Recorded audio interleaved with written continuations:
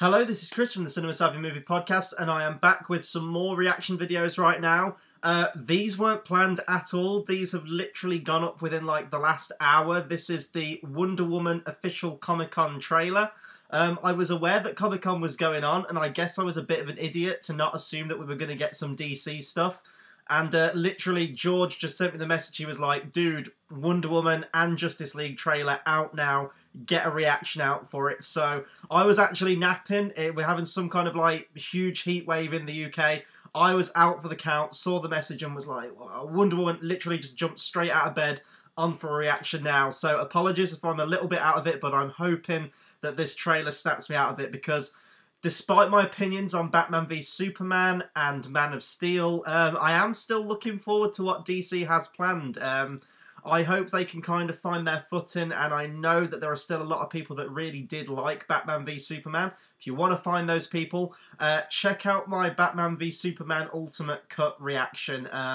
Yeah, I got a lot of bad feedback on that video, but that being said, I am really looking forward to this one. So we're going to watch the trailer together now. I'm going to talk much more about it afterwards and my thoughts on the whole previous DC films, etc. Because I really want to get to this one right now. So we're going to click play now.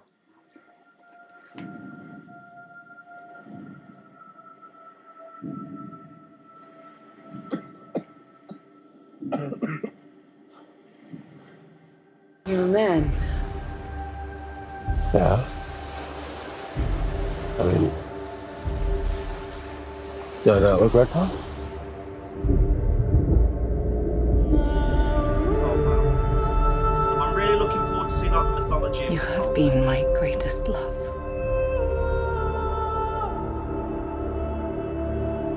DC know how to put a trailer together. Be careful, Diana.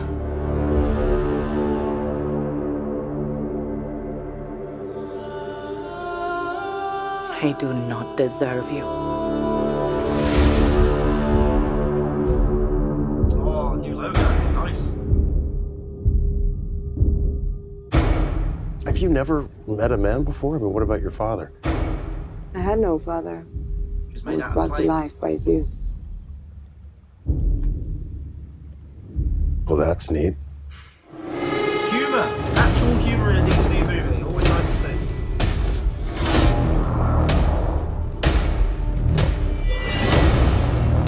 Already, it just looks so much more colourful than usual.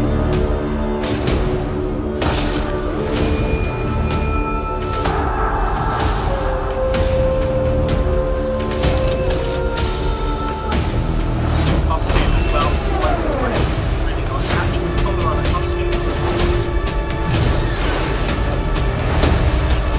I can't let you do this. That's great.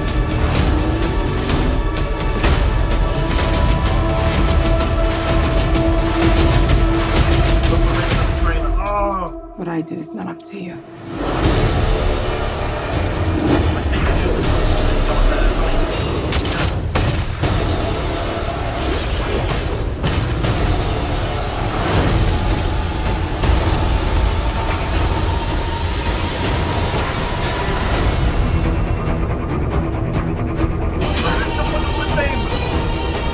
Oh, I'm so glad we kept that.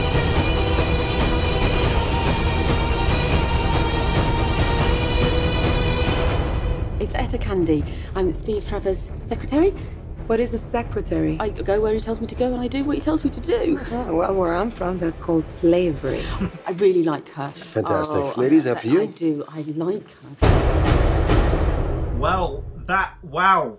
I wasn't expecting to have that kind of reaction to it, but I mean, I've been lulled in before with trailers and things like that where the trailer looks insane and the final product, but that is probably one of my most anticipated movies now for 2017.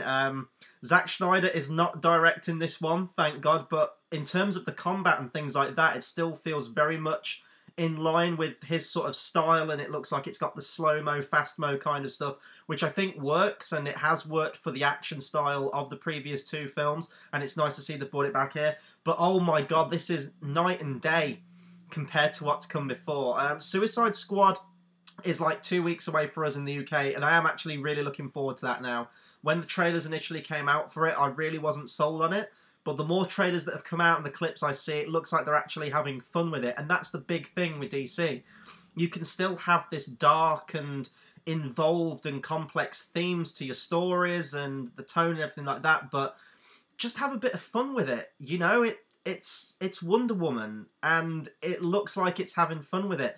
Just right off the bat, the colour palette, you look at the previous films like Man of Steel, which went out of its way to make it desaturated and draw all the colour out of it. Clearly it was going off Nolan influence after the hugely successful Dark Knight trilogy, and it was trying to sort of mirror and copycat that with the new incarnation of Superman that they were trying to go for. Didn't really work for me. I know it did for a lot of people, but I hated Man of Steel when it came out, and when the trailer came out for that, I was so hyped for it.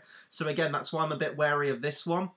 Batman v Superman, I kind of knew what I was getting in for after Man of Steel, so I tethered my expectations, but that, I actually kind of disliked that more when I went to see it. It didn't feel like a movie. It felt very disjointed, felt very disconnected, and I really didn't like the portrayal of Batman they went for in that. Ben Affleck was fantastic in the role of Batman, but I don't like that they had Batman killing people to the degree that he was in that movie. He was absolutely just merciless, and he felt very much like the Punisher and not following the sensibilities and the core interesting characterization of Batman. I mean, he has killed before. Obviously, I love the Tim Burton Batman films, and he kills people in that, but it was the way he was murdering people and going about it in the movie that I really didn't like, and it was just very dull. There was too much stuff going on, trying to cram too many stories into one movie, and it didn't feel very satisfying for me. But after saying that, and I said this at the start of my reaction for this as well, I am genuinely excited to see what DC has to offer for its movies, because, you know, with Marvel and stuff like that, you've had a few new ones like Guardians of the Galaxy and Ant-Man and things like that, but mostly the way that Marvel has always marketed its superheroes, they've done a really good job of it. Like, everyone pretty much knows the Fantastic Four, they know Spider-Man, the X-Men, most of the members of the Avengers, so DC's kind of new. Like, of course we've heard of Wonder Woman, but aside from like a couple of TV shows and like animated shows, we've never seen her properly on the big screen. And that goes for all the other heroes as well, like Aquaman, Cyborg. The Flash has got a popular TV show, granted, but again, on the big screen, it's all a first-time opportunity for all this stuff, so it'll be interesting to see how they handle it. And I have got to hand it to DC, and this isn't an excuse at all for their previous movies, but it looks like they have been looking at the criticism from previous movies, and they are amending that as the films go on. Again, I've said this before with Batman v Superman, when they kind of worked the whole collateral damage stuff from the ending of Man of Steel into it. Clearly wasn't their plan, but they just looked at the bad feedback and tried to work it in, which was a neat way of doing it.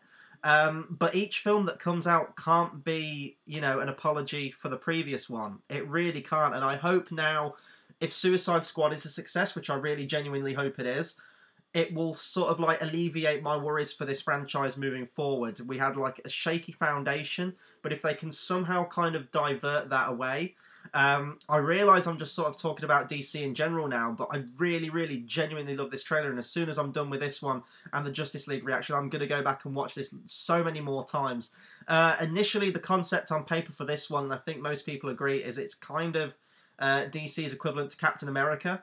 The plot is very similar, how it's got the multiple time jumps. So it'll be interesting to see how this film handles that, and if it can pace it well over the narrative, over the course of the film, because you've got to establish Chris Pine's character, and I went to see Star Trek Beyond earlier, so it's kind of surreal seeing him in this role again right now. You've got the whole mythology building. I think it's called Themyscira. I'm probably pronouncing that horribly, but I remember playing Injustice: Gods Among Us, and that was one of the maps there.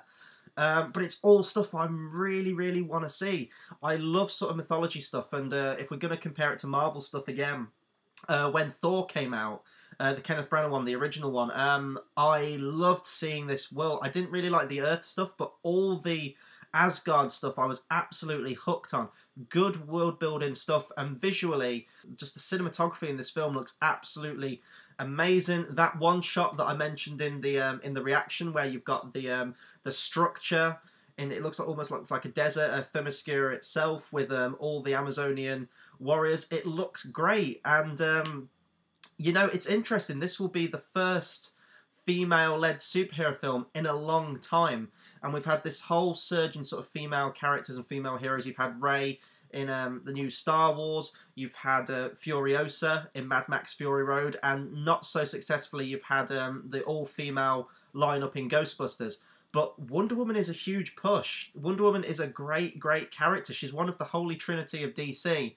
And she really hasn't got much attention, really, on the big screen and things like that. It's always been Batman, Superman, Batman, Superman. So, if anything, the thing I'm most looking forward to is seeing all this new stuff. I really don't know much about the Wonder Woman character. What I know is sort of from the film and reading the synopsis that it's a time travel thing. And, like, flitting between World War stuff and her ancient mythology stuff and then the modern day stuff. And that's really it. I don't know any of her villains. I don't really know much about her character. What I will say is it's kind of weird that we get in this film after Batman v Superman. Clearly they weren't ready to take the plunge into a female-led superhero film before Batman v Superman, and DC have kind of skipped that whole thing of establishing your heroes in individual films first and then throwing them all together. They kind of just dumped them all, not very successfully because it was all in sort of like video clips in Batman v Superman, but they wanted to just get them all out there now, and then they're going to do the films after. And I know Justice League is coming out as well, and they're still going to have solo films after that, which is really, really weird. But I don't know, watching them all back when it's sort of like a big cinematic universe, I'd almost quite like to watch this one before Batman v Superman, so that when she shows up in Batman v Superman, you kind of already know about her, and it's kind of cool, and all the hints she gives, like with the sword and things like that in the ultimate cut of Batman v Superman. So I'm really looking forward to it. The action looks incredible. Gal Gadot, I was really unsure of when she was originally cast. I don't think she'd done much acting before. I think she cropped up in the Fast and the Furious films here and there. She was mostly a model, so I was like, has she got what it takes to be Wonder Woman? And if I'm going for any positives in Batman v Superman, she was probably one of the best things in that movie. Her and Ben Affleck certainly were two of the core decent positive things in that movie for me. She didn't really get all that much to do in Batman v Superman. It was very just, oh hi, I'm Wonder Woman, and then she shows up and fights a bit at the end. But you know, her theme, and I'm so glad they kept that with the music. This is one thing that Marvel have always done really, really badly with their films, is having a consistent orchestral score for the character, a theme tethered to that character that they can continue into all of the films and the team-up movies. It's a sort of like a lost art now. It really, really is, and I really miss the days of scores and soundtracks in general. You look at John Williams' Superman theme, it's my favourite single piece of music in cinema history. It is just iconic to that character. Hearing that Superman theme, you immediately go, that's Superman, and every time he flies in those movies, that theme kicks in. It's a core part of it. Danny Elfman's Batman theme is another one that gives that for me, and the Danny Elfman Spider-Man theme also. It is tethered to that character, and it always kicks in, and it peaks and it crops up throughout the film.